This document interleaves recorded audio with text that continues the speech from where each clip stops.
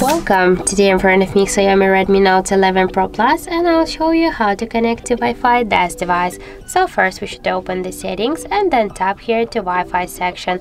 Here we should just activate the Wi-Fi switcher to turn on the Wi-Fi, and now we can see here all the available networks.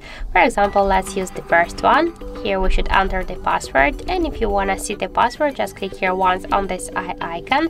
For example, to have no some mistakes, I'll enter the password out of screen, and after that just we should here tap to connect, and now we can see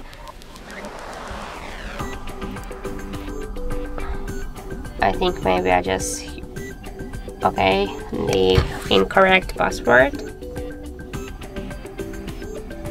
So one more time, and now we can see that our device connected to this network.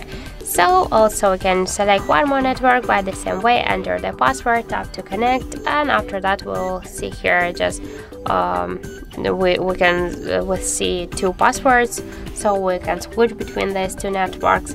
In additional settings we can here test our network connection here. Also we can manage saved networks here, so we can, if you have for example 5 or 6 saved networks, the passwords, you can delete them if you want. Also you can just install certificates, but how to do that you should just find another video on our HardReset YouTube channel.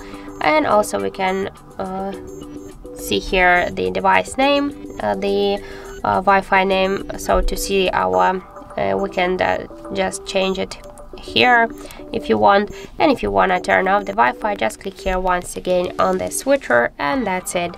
Also we can activate Wi-Fi by another way. Just first click once here, open the notification panel, click once on this Wi-Fi switcher icon.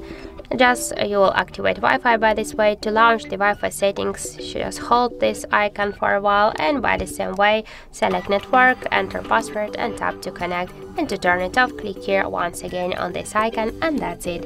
So thank you for watching, and if you find this video helpful, don't forget to leave a like, comment, and to subscribe our channel.